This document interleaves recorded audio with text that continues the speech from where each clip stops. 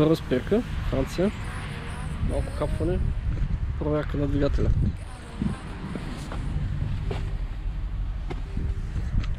Готови за втори тур.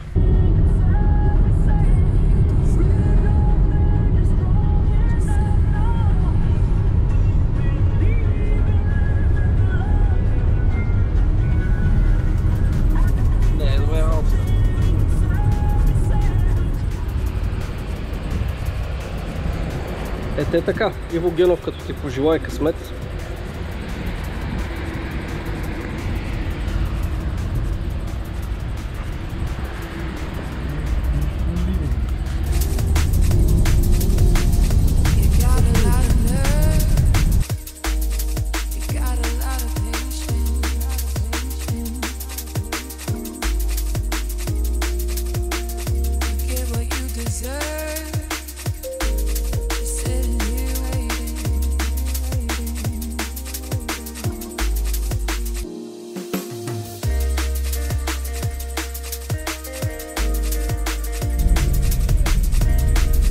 Кевин.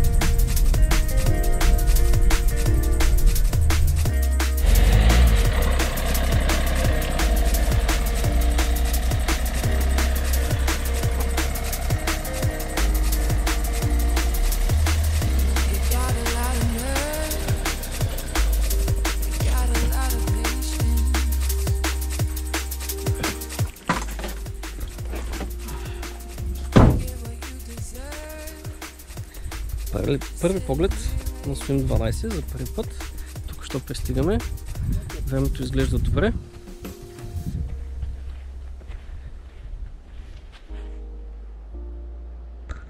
Нямаме търпение да разпънем и да започнем риболова.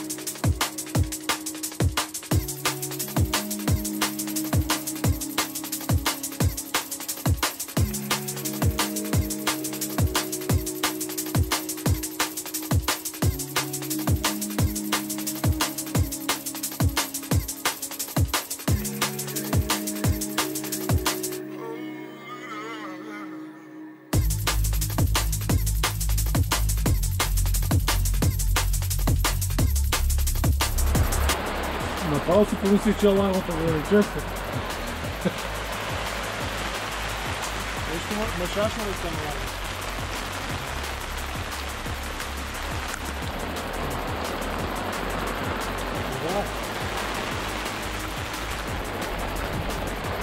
Събота след обяд. Так му се настанихме и времето на посрещна добре. Страхотен дъжд, добре дошли. Ако ме дура.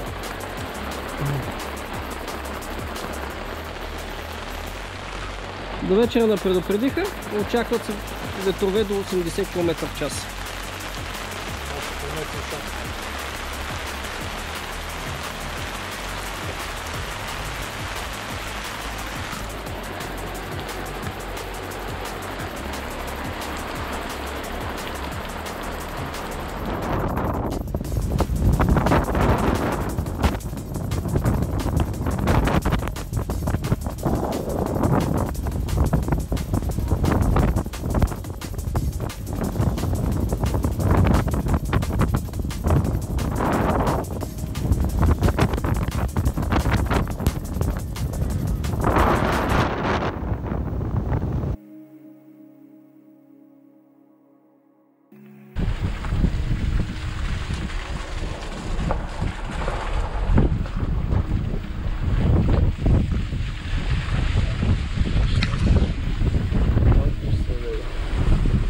Цялата лодка.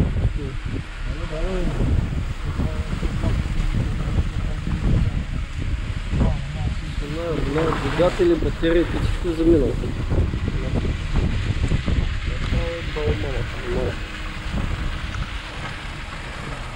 Да. Вълната е загрудата, защото не оправи. Мале, това виж цялото гърло се открътва.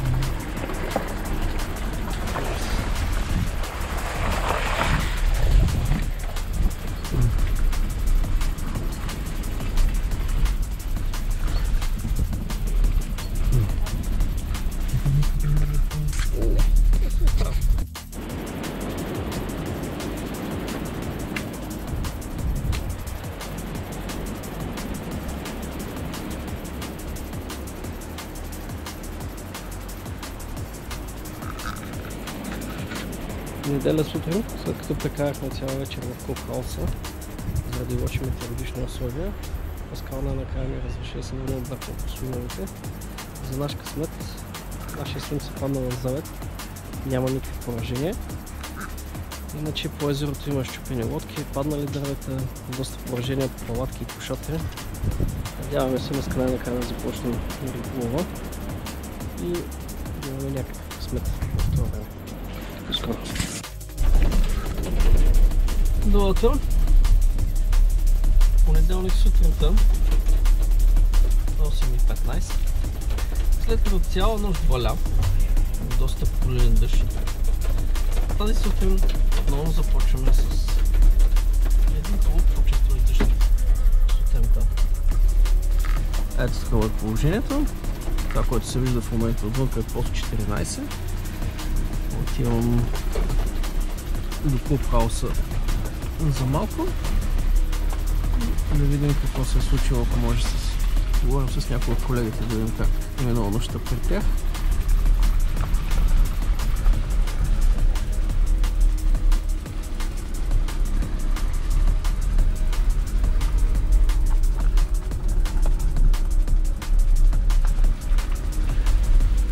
Надяваме се, няма поражение от тази вечер късната буря. Нощта отново духа много силни ветрове. Да се надяваме, че никой от тях няма поражение и всичко е било нормално. Сега искаме да запознаем всички колеги с CarpDays на Rainbow Lake, какво представлява, какви са условията, които се предоставят на рибарите дошли тук. Това е основната част с фрезери, за да може всеки един да си държи захранките и храна, ако има желание. Малък бар, в който всеки един може да си вземе каквото пожелае. Паскал разчита изцяло на коректността на всеки един рибарите да си отбележи какво е взел и накрая на седмицата да си плати. С известната златна рибка на Паскал. Всеки един постил Rainbow може да си изпрати снимка с неговия улов, да бъде сложен на стената. Има всевъзможни трофеи и естествено подаръци от различни хора, посетили Rainbow. Това е картата.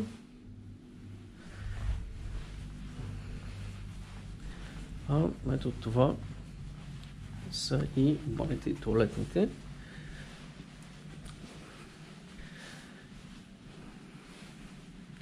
Условията са доста добри, бих казал, така че всеки да може да остане доволен от своя престой.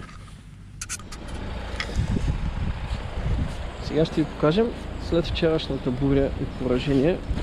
Това е пост 16. Колегите са решили да се тръгнат и са го освободили. Те имаха щупена палатка и обърната и потопена лодка. Това е поста на Ванката и на Митко до година юни месец, когато те дойдат. Ето това представлява много известното Бразилина 3 точно среща в ъгъла. Ето паднали дървета там и ето го щупеното дърво от вчера от бурята. Много неприятно.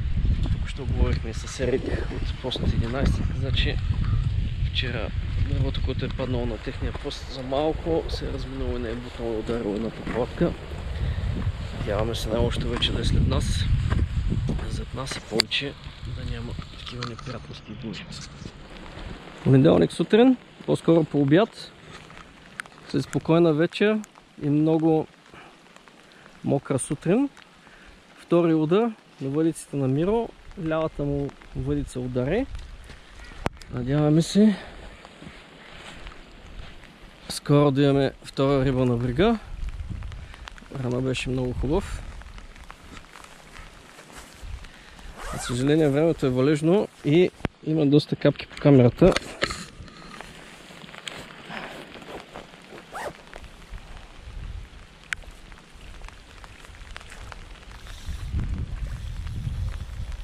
Рибата е доста борбена.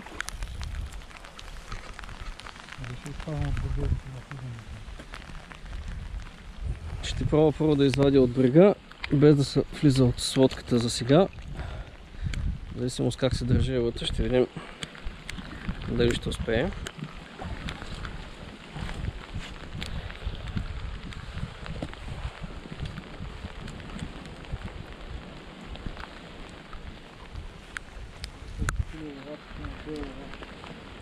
Дистанцията не е много голяма, около 50 метра, но където беше поставена въдицата, въпреки това има доста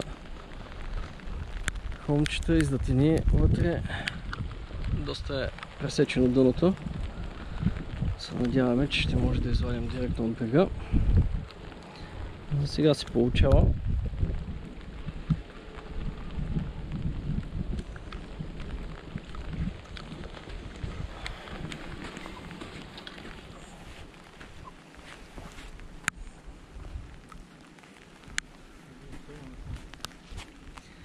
Рибата плува насам, вече е наблизо. Мисля, че ще се получи.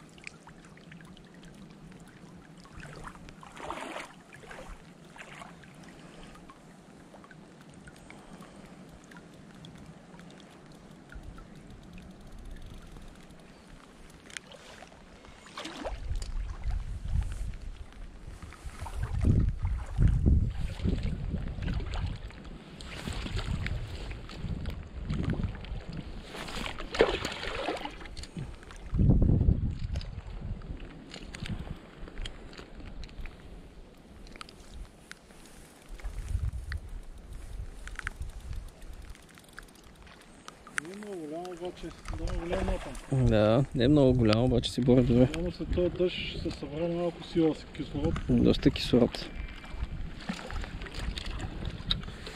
Опа!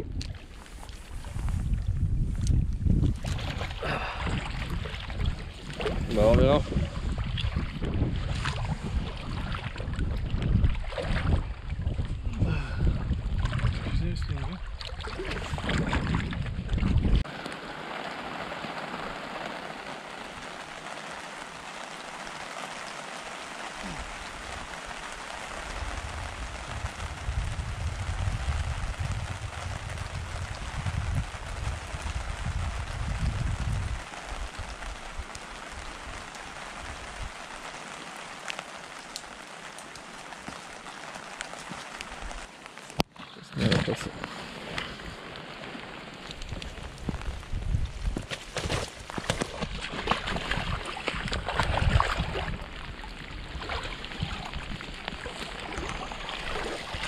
Браво, браво.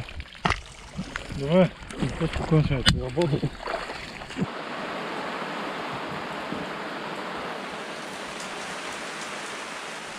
Не знам дали се вижда.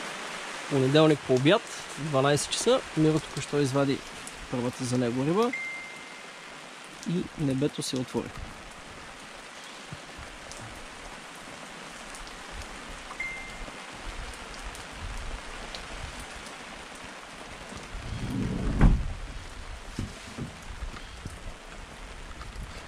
уж го дава да спре утре.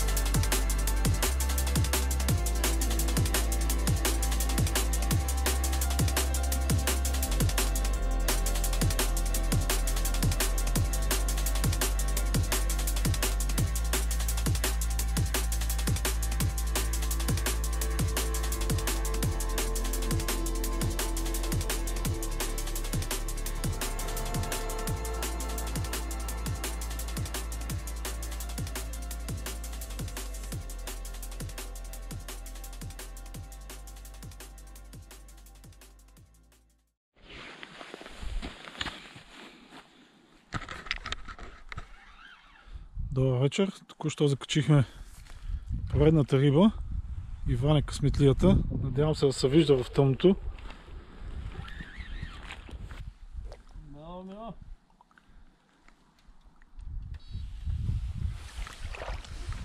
Браво, Иване! Дръж, че си напълни бутушката си. Това е 20-ка? 20 плюс, бих казал 25, може би. Много добре. Добре. Окей, готови за снимки.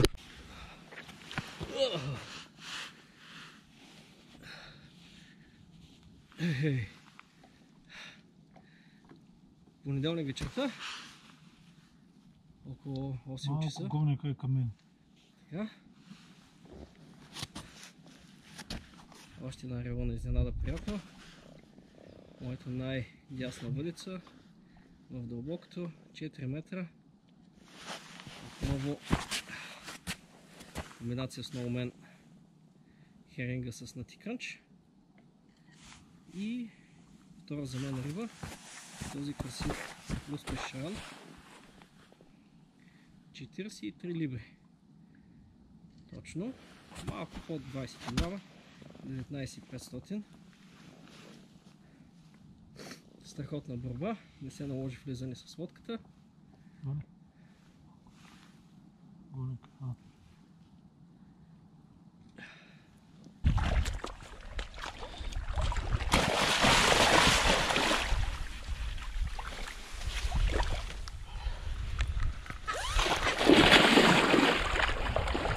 Среднощна баня. Среднощна баня.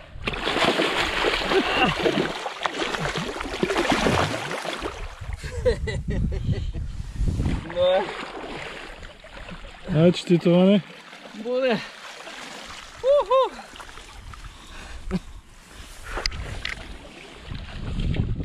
Моето драги, приятели.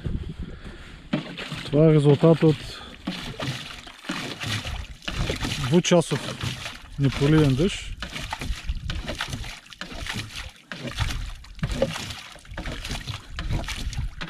Малко сутрешна физарядка за Иван.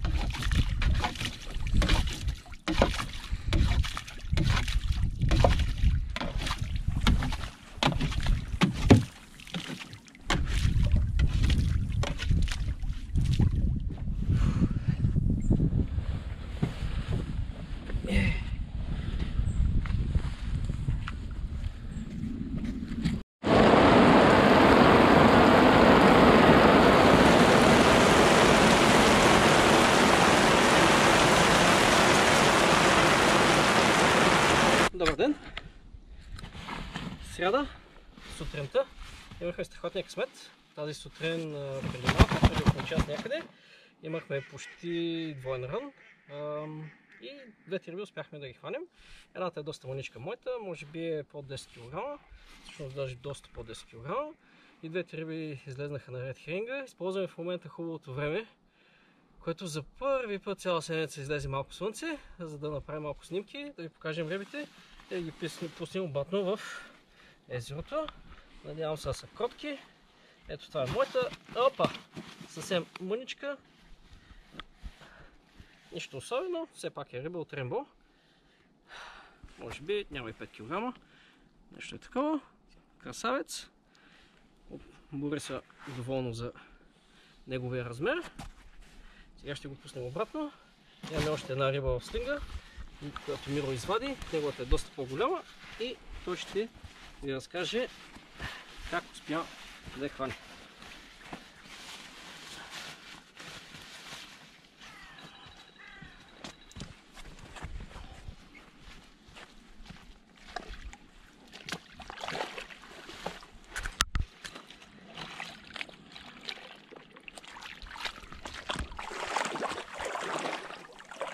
Може да потопиш камерата в водата. Ако искаш.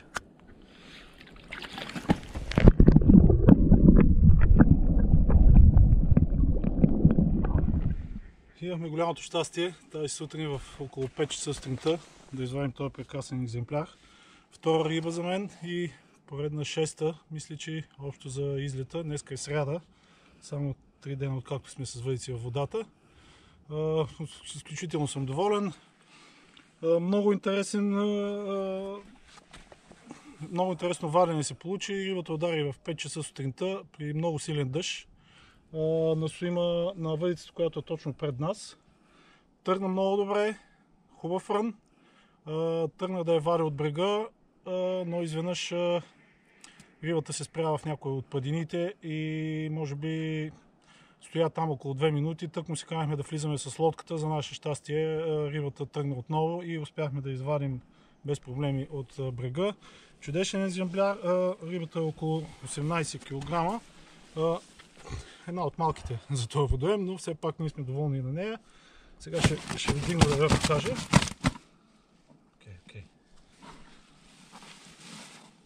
Ако мога да се насладите и вие на нея.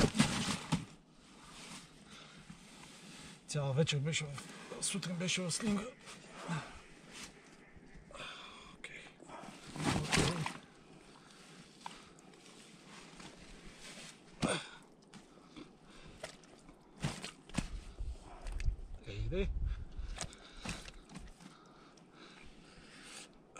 Ето, драги приятели, прекрасна риба и голямо удоволствие за нас, особено за мен.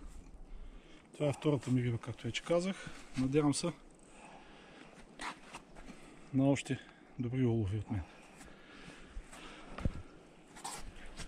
Благодаря. Ти ли беше? Нещо да гледам колко да стъпка.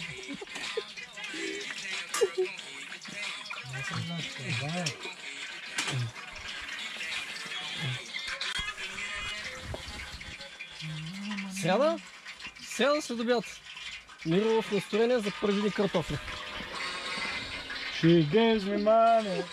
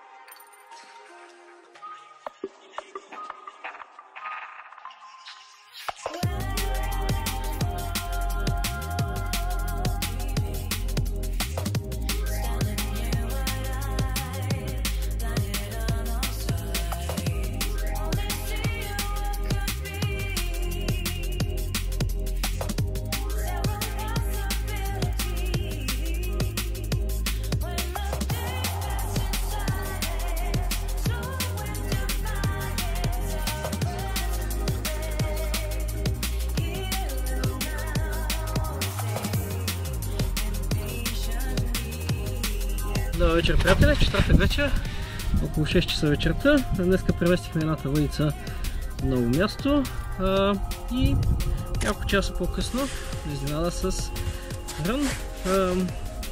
Рибките в същия калибър като предишните, въпреки това се зарадахме страшно много. Това означава, че новите места работят, захранка да работи и се надяваме, въпреки че за сега рибите са големи, тази вечер да имаме успех с някоя по-голяма. Сега ще ви я покажа. Надявам се да е спокойна и ще я пустим обратно вътре.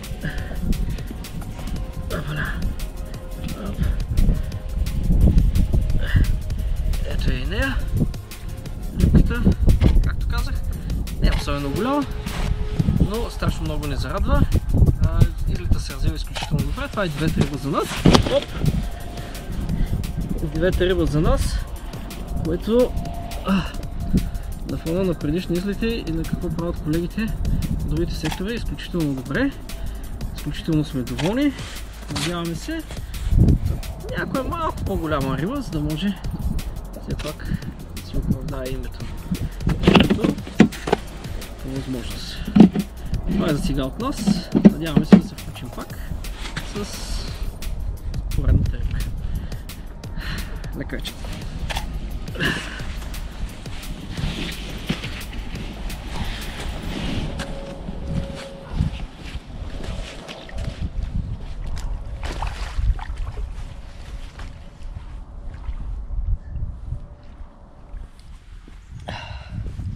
И така, добро утро! Петък сутрин от Римбо, започнете с нас с физзарядка.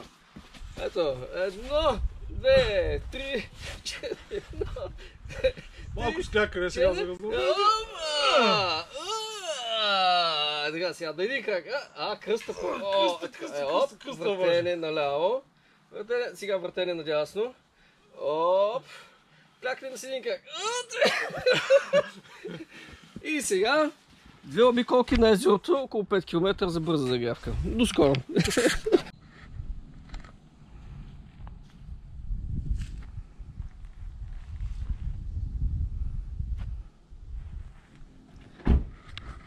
И така, за наше съжаление, и това приключение приключи, завърши.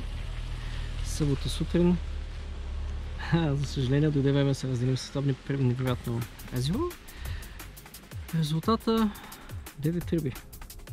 Не особено големи, най-голямата 19 кг и половина. Изключително сме доволни, много щастливи, че успяхме да го посетим, успяхме да хванем някоя риба, да се преборим с трудните условия, минахме през бури, ветрове, дъждове и най-накрая езерото ни изпраща страхотно, тихо, спокойно, с малко слънце и да се надяваме скоро пак ще се срещнем с него и този път няма да се разминем само с малки риби. До скоро!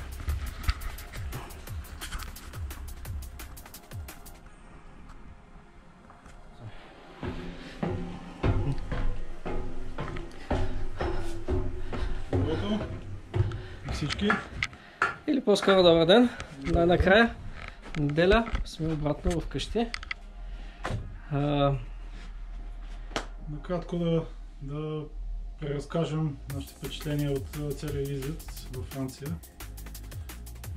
Какво мога аз да кажа? Риболова беше много интересен, много забавен, до някаква степен много, как да кажа, ползотворен за предвид бъдещите ни посещения на този воден. Стартирахме с лошо начало, както вече всички знаете от нашия лайв. Имахме известни проблеми с превозното средство, наложи се да ходим по сервизи и така нататък, но общо взето всичко свърши благополучно и отново бяхме изненадани още първия ден от неприятна новина с прииждаща буря, която също добави малко масло в огъня, така да се каже. Но всичко приключи още следващия ден и започнахме така да се каже, да се установяваме на местото, да подреждаме въдици, да подреждаме линии, да подреждаме тактики, правилни или неправилни. И мога да кажа, че оттам насетне се развива риболова горе-долу подобаващо. Ако нещо ти ми да добавиш. Интересна седмица, доста мокра, въпреки това приятна, поучителна, със сигурност. С нетърпение чакаме следващия излет, който е юни месец до година, отново на същото място. Надяваме се включим пак. Ще бъде със сигурност по-лесно, вече мястото ни е познато, основните точки са непознати. Надяваме се. Това беше, да, основното за мен беше, че успяхме да оптимизираме много от нещата, които малко или много ще спомогнат за следващия ни риболов, като какво имам предвид, като места, като захранки, като начин на подреждане на линията, начин на риболов на самото место, и всичко това се надявам да ни донесе за по-голям успех следващия път, защото този път имахме изключително малки риби. Сравнително добре си представихме 9 риби, като си ми преди, че последните 2 пъти бяхме на по една. Да. За съжаление, рибите не дойдоха в нашата част на езерото. Имам предвид квалитетните риби. На другите суими хванаха наистина добри екземпляри, но не се появиха на нашите суими. Надяваме се следващия път и това да се случи. Другото нещо, което съм изключително също доволен, е, че успяхме да си вземем место за следващия път за малко по-добро време. Надяваме се лятото, а не както бяхме до сега, нали, зима-пролет или есен-зима, което е изключително трудно. Не знам дали сте запознати, но на Rainbow местата не можеш да си ги избираш. Там изключително, каквото каже собственика, това трябва обикновено да се съобразяваш с него, каквото той реши, когато той реши и който суим той реши да ти даде, ти можеш или да приемеш, или да откажеш, да, или ако реши въобще. Или ако не получаваш. Така че за това сме много щастливи. Мога да кажа с няколко думи, че за мен риболова беше изключително приятен, въпреки лошото време и въпреки всички неприятности, които ни съпътстваха с риболова. И както винаги с Иван, правим запомнящи се риболови за нас. Това е. До нови срещи и... Чакаме с нетърпение следващото включване. Това беше от нас. Миро и Иван. Включване скоро пак. До нови срещи. Виждане.